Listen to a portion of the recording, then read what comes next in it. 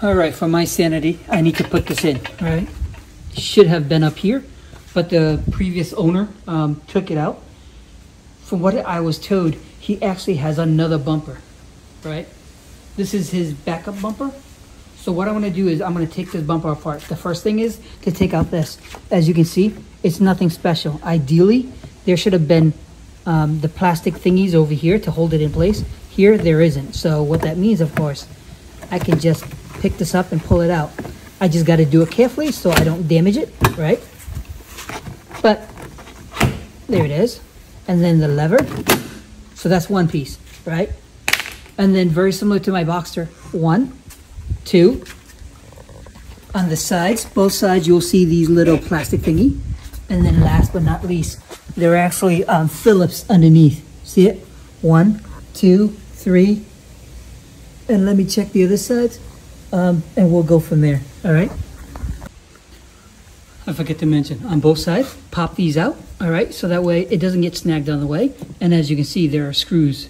There's at least one screw. So let me take this out. I'm hoping with me taking this out and taking everything else out, maybe I can tilt it down a little bit, but I'll probably try to take it all out altogether because it's just so much easier to work with that way. All right. Okay, with a little bit of encouragement, as you can see, it comes right out. Underneath, hook to the side, and voila. So here are the two spots that we're talking about here, right? So all I need to do is take this bolt out, slap it on here, right? And lock it down. As a reminder, before you lock it in, okay, make sure the tow hook is on this side. If you flip it upside down, it's going to be funky because you're going to have to screw yourself up, which is odd enough, but then that's going to be on that side, which is useless unless you want to drill a hole through your bumper. Okay? Just remember this side.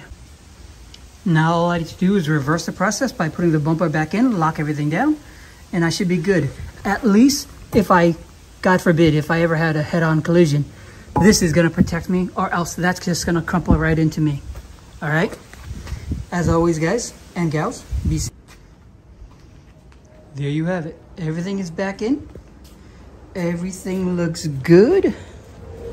And I've got safety. So, form and functionality. Love it.